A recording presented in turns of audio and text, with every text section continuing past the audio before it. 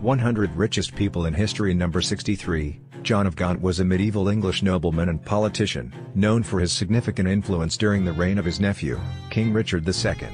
He was one of the wealthiest and most powerful men of his time, owning vast estates in England and Europe.